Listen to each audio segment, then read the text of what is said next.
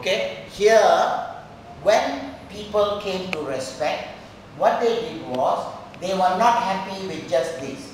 Remember we need art. So to make it more permanent, what they did was they put a wooden railing. And you will see animals also come and worship. Alright? And humans all coming to worship. Okay? And the railings were made of wood. But when they were describing it on walls in the temples, they cut. That is why I showed you earlier how the original using brush. Second, you just etch it. They had already reached the third stage of removing a lot more. But they had not freed this image. They hadn't taken it out yet. They hadn't learned how to go behind and cut. Okay, so this is flat. And you can see everybody worshipping. Alright, and the trees, devas also worshipping. Alright, and this is a depiction of what the early Buddhists were doing. And this is about 1st century already. Okay, not allowed to make statues of the Buddha. Buddha had attained Nirvana, not allowed. Okay, and that is taken from underneath there. You can see animals coming to pay respect to the Buddha.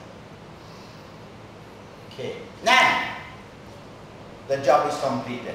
This is about 7th century. What they did was they went into a cave. They cut into the rock. This is all rock. You will notice the original idea is from wood. But to depict an original temporary structure, to make it permanent, they cut into the cave. Alright, and built all of this. And look, all these pillars is actually living rock. Alright, and if you were standing there, you would be about this high. Okay, and what they did was the main structure they cut right around and freed this as a freestanding structure. Okay, and the same when they dig like that, like what the Malays do, after you die, they put an umbrella. And that became part of the structure, which we call the chakra. Okay, so this is near Bombay, Sanchi area. Okay. Now, pagodas in different shapes, and the best one I like is this is a stupa, the different shapes of stupas. But when it reached China, Chinese being very practical people, you don't make such a huge structure to put one bone inside. Alright, and everything is solid. You cannot go inside this. Alright, what the Chinese did was they took this top. I'll explain the meaning of this top. They took this top, put it like that, put the image there, and use this for everyday use. Okay, and then somebody asked, what does it mean? So after that was built, somebody asked, what does it mean? Oh, okay, you want to know what it means? I invent what it means. Earth, water, fire, wind, void. Okay, but the other explanation for it is, when you look at a stupa, it's identical with what happens when you look at a Buddha image. Sila, Samadhi, Panca. Develop your physical, develop your mental, develop your wisdom. Noble Eightfold Path. All of the Buddha's teaching is represented here. Alright? But you saw how it didn't begin like that. Later they put this in. Similarly, the Buddha image also is Sila, Samadhi, Panca. Okay. Right. Now, look at this is in Sri Lanka. It started as a 2-foot thing, but it grew and grew. We Buddhists somehow cannot build small. Already, I think Putra Heights already thinking of putting up another 10-story building somewhere. Babs did it. Now Puchung has done it. Okay, and we cannot make small. same thing happens here. Look at that one, Anuradhapura, built by King Dutugaminu. That means about 150 BC. That means about 2000 years ago, still standing. And it's so marvelously built. Look at the height, 300 feet. Above the same height as the pyramids. Okay? But look at this. When we marvel at the pyramids, marvel at this. At that time in Sri Lanka, today there's 30 million. Which means at that time, there could not have been even 1 million Sinhalese in Sri Lanka at that time. And yet, look at the dimensions of, that is the Ruan Valley Saya. Okay? It is 300 feet high and 500 feet in diameter. And how was it built?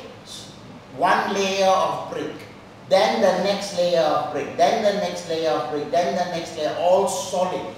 Can you imagine the weight? Now to support this weight, they had no piling. And we have records of what they did. They dug in 100 feet, brought in stones from Ganges, round stones, put those stones in there, got elephants to go down and push this down. It just boggles the mind how they did it until they came to ground level. Then they started building. That's why 2000 years, no earthquakes, nothing can shake it. Okay? Now, next one. Next one, I see, this one is Abhayagiri. Now it's a lot better. These are all taken over by UNESCO. And so they've got the money now, the war has ended. It's not like this at all. This was about 10 years ago. Okay? But it is even bigger than that. And this is Abhayagiri. Okay? Now let me share with you another one. Okay, there's the Shwe Dagon. This is in Burma, and you will see how practical the Japanese have become from the Chinese, and they've only taken the top.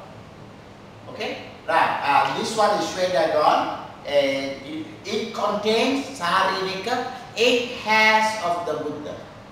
Okay? And the tip here, when you go and see, is a tiny little dot. Right? What does it contain? Sorry, this is all covered with 8,688 gold slabs.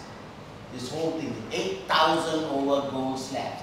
Each is worth, I'm talking about 10, 15 years ago now, think of gold price. Each was worth US 500. So now it's probably each is worth US 2,000.